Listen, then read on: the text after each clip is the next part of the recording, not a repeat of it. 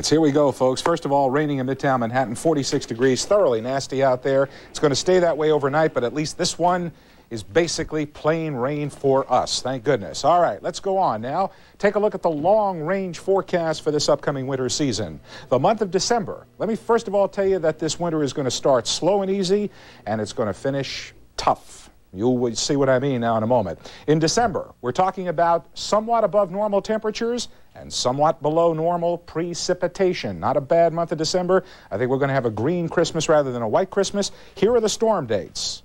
The 5th through the 7th, the 12th through the 14th, the 20th through the 23rd. That means significant precipitation. I'm not calling rain or snow here, just stormy weather during those dates. In January, we're talking about near normal temperatures and below normal precipitation again. A fairly dry January. Here are the storm dates. Try to make a note of them. We're going to be back again between 10 and 11 o'clock tonight, and if you don't catch it the first time around, we'll do it for you later. February, below normal temperatures, colder than average in February, and again, for the third month in a row in my estimation, slightly below normal precipitation in February. But a significant storm period, the 20th through the 22nd, a special note on that one. March, tough. March is always wacky around here, but this year, below normal temperatures and above normal precipitation, a very stormy month. Particular attention to between the 15th and 17th, just before St. Patrick's Day, a very significant storm system will be here. All right, we go from long range to short.